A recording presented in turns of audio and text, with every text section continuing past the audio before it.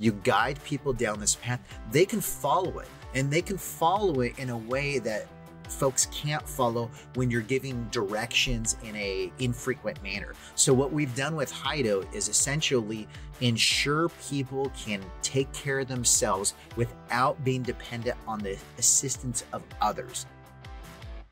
Thank you for tuning in to Growing Your Business with People, a podcast dedicated to CEOs and other business leaders who are looking to grow their business with their biggest and most important investment, people. Here's your host, Jeff Lackey. Today, I am really thrilled to have Charles Gellman, who's CEO and co-founder of the startup company called Hido Health, a company who is working to simplify the patient journey and saving healthcare costs along the way.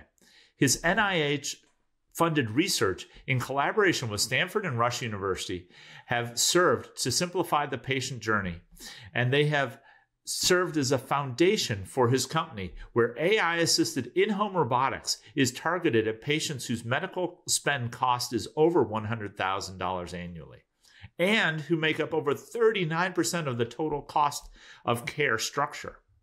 He has been interviewed by over 100 different forward-thinking podcasters and regularly publishes a newsletter called The Future of Care. Some of his products work to address adherence. Now, adherence is really close to my heart, having formerly worked at CVS Health, because I understand that this issue is estimated to be costing the U.S. economy a minimum of $300 billion with a B dollars per year, because people just don't take their medication according to the prescription regimen, which places them back in the hospital or even worse. Some of his products work to address those things as relates to adherence. But prior to Hido, Charles has leadership roles ranging from J&J to Microsoft, all of which have prepared him to lead this very cool healthcare startup, which could be a tremendous asset to patients, their caregivers, and save both patients and payers billions. Welcome to the show, Charles. Thank you, Jeff, for having me. I'm very excited to learn about CVS a little bit more and some of your expertise and insights. Well, I appreciate that. And we can't wait to hear more about Hido Health and how you're growing your business with people. So before we get started, I know I gave you a little bit of an introduction, but tell me a little bit about yourself and how you've come to co-found this organization, this company called Hido Health. Yeah, so like most founders, this was never part of the plan. It actually is a happenstance. So when I was in my early 20s, I, in fact, went to the physician, I went to the doctor, and I had pain in my lower right quadrant. And I had a family history of kidney stones, and the physician thought it was also kidney stones. So go home, relax, drink a lot of fluids, it'll pass in time. But what in fact happened is it was actually a ruptured appendicitis. So my body was going through septic shock. I was misdiagnosed, then later in the hospital, and then stayed a couple of weeks in the ICU. And that was really my first, true experience within the medical ecosystem, and having to navigate that in my early 20s, which I was exceptionally naive, not just in life, but also in a variety of other things, still going to school and still learning. So that was really what started this path within healthcare, and my experience, and the impact that it had on my life. Wow. So you've had a passion around healthcare because your personal experience being, quite frankly, misdiagnosed based on a history of care and saying there's got to be a better way to be able to engage patients that is more effective and actually lowers the overall cost of care. That's pretty cool. So so tell me about your background. Like I know you started out things in places like Microsoft and J&J. How did that kind of lead up to to this place where you decided to leave the corporate environment and decide to start a startup? Yeah, so through my experiences, the collection of experiences and conversations that I've had with providers and specialists, not just within defined regions of the country, but seeing all of the countries and seeing those types of variable outcomes that exist based upon different performance metrics. So just for your audience to understand, in the folks that are trying to manage healthcare for their patient populations, it varies. And it varies from one side of town to the next side of town to a city across. And that variability increases the cost of care for your employees. And my insights from working across large organizations is you can pick up on the variabilities, whether it's technology, whether it's people and processes, or whether it's decisions made by executive leaders of how they're going about leading, particular organizations. And that, results in different performance and outcome measures. That's very true. And, it's interesting as I watched the healthcare, what they called was at one point in time, the retailization of healthcare, right? And it went to, from a very, provider focused economy to trying to create a mass economy that addressed a lot of different folks.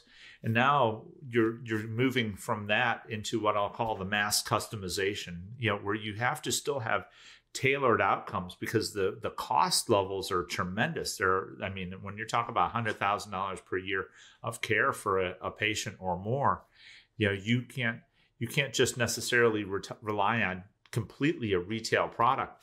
You have to have something that actually controls those costs so that outcomes are not wasted. That cost is not wasted. You can't afford to send somebody to the ER for another $50,000 for one visit, or worse yet, into the emergency room and then in the surgical unit, which might be another $20,000, $30,000, $50,000, $100,000, right? In one setting, one visit. And that's where costs really get out of control. This podcast is brought to you by Paradox AI, also known as Olivia, recruiting's most advanced AI assistant. I used Paradox at my previous organization, and their team helped us create a candidate concierge experience that ensured a fast hiring process that still felt very human. We literally hired hundreds of thousands of people, many of whom were critical healthcare workers needed during the pandemic. She would let them know we had an interview or offer waiting and would help them navigate onboarding processes. Olivia made the experience easy and fast, two essential ingredients in recruiting great people. It's not just me. Organizations like McDonald's, General Motors, Unilever, and L'Oreal use this technology to create engaging and fast candidate experiences. Go to paradox.ai to learn more about the amazing things Paradox and Olivia can do for you.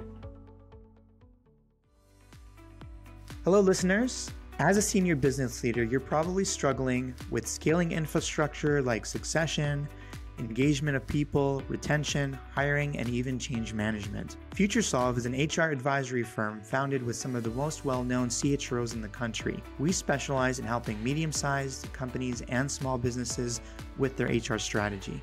We do this using a blended service of strategy and innovative AI technologies to make an impact on the bottom line. What I found was really interesting was that your focus is on AI robotic care, in-home robotics. And one of the things that you and I talked about is the fact that many physicians, well, all physicians, I don't know any that make house calls anymore, really, hardly, really visit their patients in a sterile environment, right? As opposed to into the environment where the patient is 99.9% of their time, which is, especially ones who have serious healthcare issues, they have a large percentage of time in their home. Tell us a little bit about that interesting dynamic between the sterile environment and the AI robotics and how Hido Health is trying to bridge that gap. Yeah, so I think a monumental challenge, not just for providers, but also patients, is that interaction that occurs when you go see your doctor or your nurse or your primary care physician. You have that interaction and it's in a short window of time. So you walk into an ambulatory clinic or a hospital, and to your point, it is a sterile environment. They have support, but you're walking into their environment, not the environment that's a reflection of some of the obstacles or challenges that you have in your home. So you have that conversation. person. They're medically trained. They went to medical school. They have, many, many years of clinical experience, but you have a highly educated person trying to communicate to a lay person that may or may not understand what they need to do to maintain their health. And that's where I believe a lot of this, kind of starts to unravel, because you have somebody telling, what's needed to take care of a complex chronic care disease. And the patient may not actually be able to digest all of that information. So what you do is you give them a stack of sheets with instructions and medical terminology. And then you're expecting that this person is going to be able to understand and decipher that information in the comfort of their home. And this is where the disconnect, starts to unravel completely, because when you're in that sterile environment, you have that support, you can ask questions, but that's a limited window of time. And the second you walk out, you look in the mirror, and it's all dependent on the patient. Wow, that's really powerful. So at that point in time, I was just talking to my wife about this. We have a friend of ours that is, we refer to her affectionately as Grandma. She's not technically my grandmother, but she's a friend of the family. We call Grandma, and she, her patient, she needs a patient advocate, right? She needs somebody. She's in her mid 80s. She needs somebody to be at the doctor's office to be able to hear the same things, because one, she has hearing challenges. Second, English isn't her first language.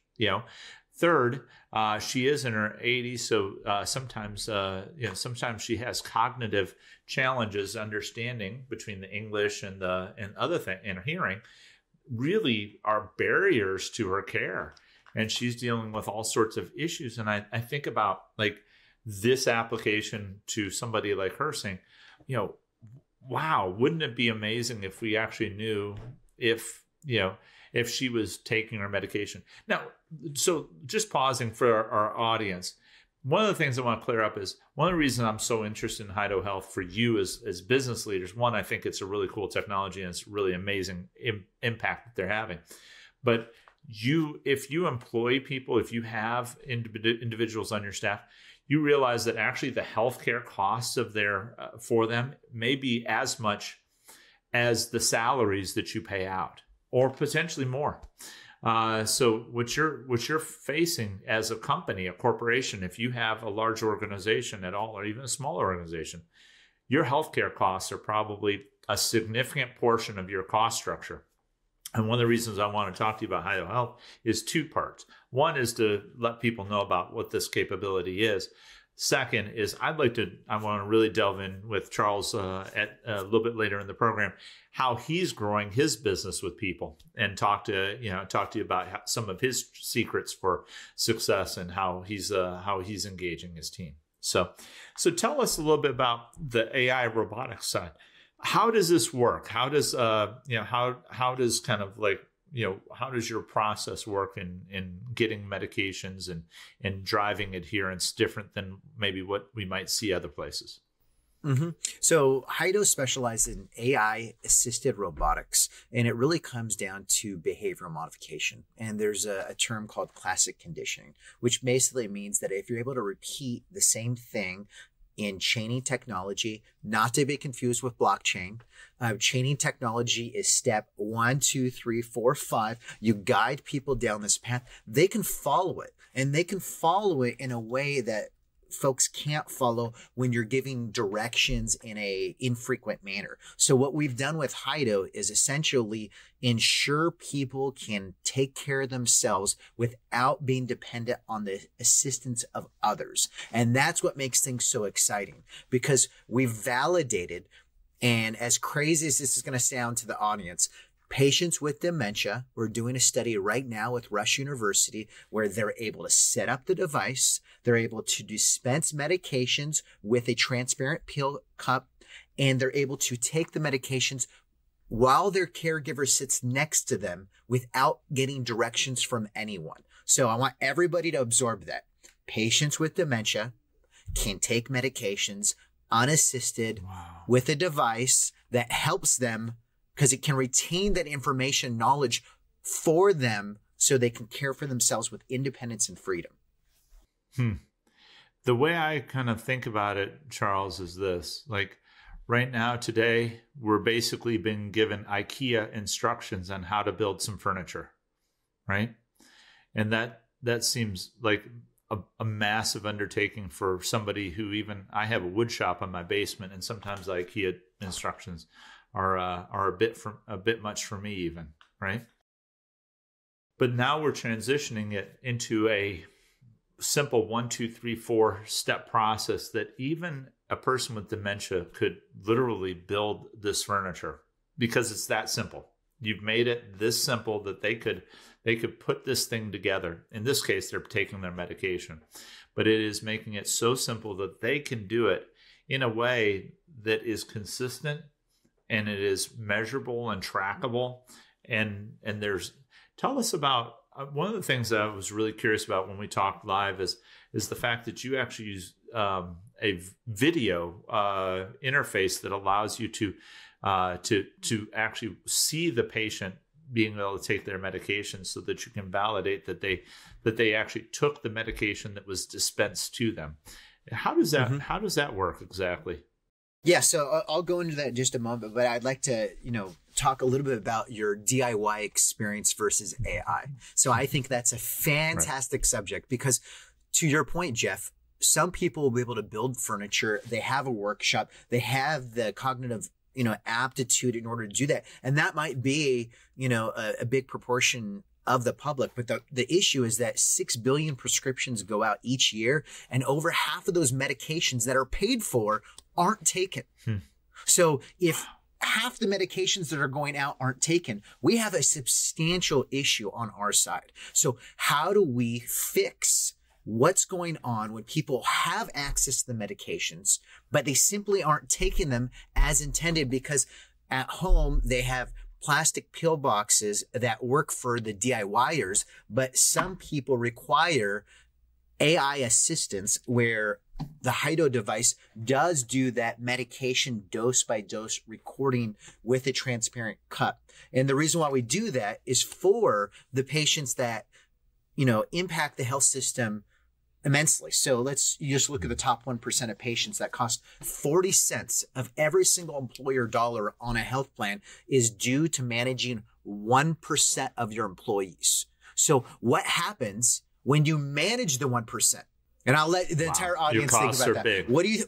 Yeah, at that point in time, I mean, if you're thinking, so as a business leader, if you had 1% of your customers actually driving over 40% of your cost structure, you might think differently about how you manage and work with those customers, right?